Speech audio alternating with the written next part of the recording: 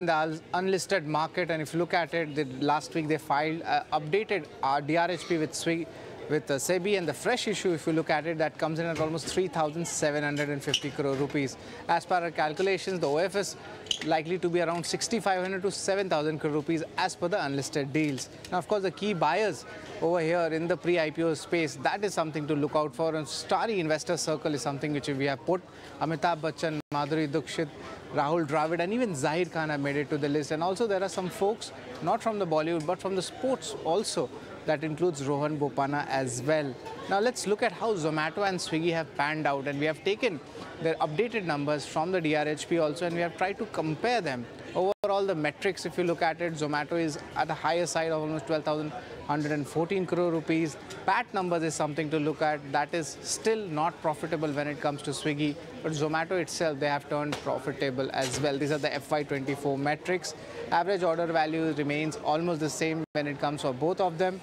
If you look at the Q1 numbers, now that's the new numbers which we are talking about. Over here also, Zomato is having a higher share in terms of revenue, and it is still profitable, and Swiggy still has posted its losses of almost 611 crore rupees.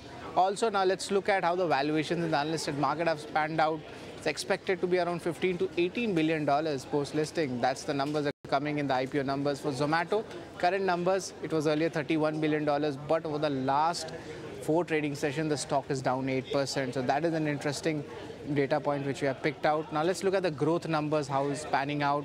Zomato and Swiggy, especially the food delivery GOV numbers, which is the gross order value. Over here also, Zomato takes the cake. And also looking at the other user metrics also, apart from the food delivery, we have the quick commerce, the dark store growth itself. That is also very aggressive when it comes to Zomato. So a lot of operational parameters which I discussed right now, that is where Zomato is getting the edge. And also when it comes to the market share as well. Lastly, the brokerage stake also is something I like to point out, which came today. CLSA has maintained an outperform rating. Target price is 284, but for the time being, Zomato remains the top pick in the food delivery space, and they have gained metrics across in FY24 and the first quarter of FY25. And interestingly, a very strong statement has come. QSRs are losing market share to aggregators.